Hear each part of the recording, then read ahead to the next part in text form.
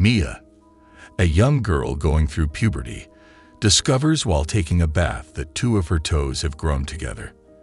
Though she isn't knowledgeable in biology, she understands that human toes should not be fused together. Mia feels hesitant to disclose her body changes to anyone, so she secretly goes to the doctor. The doctor has previously encountered cases of webbed toes, but this is her first time seeing acquired webbed toes. While the doctor seeks assistance from other medical professionals, Mia leaves without informing anyone. It appears that Maya doesn't trust anyone at the moment, not even doctors.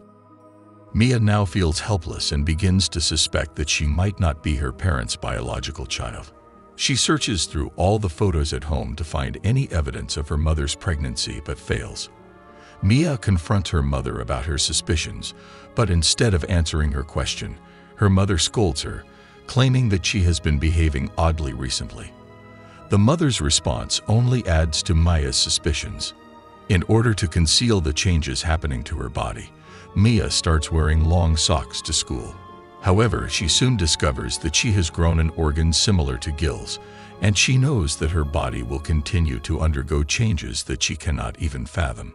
Maya is stuck in a nightmare with no one to turn to for help, and her fear of the unknown terrifies her. This thrilling, chilling tale is a mystery horror movie called Blew My Mind. If you're interested, check it out. I hope you're enjoying the content that I'm creating. If you like what you're seeing, please like, comment, and subscribe. And don't forget to tell me what I should fix or improve on in the future. Your feedback is greatly appreciated, and it helps me create better content for you. Thanks for your support.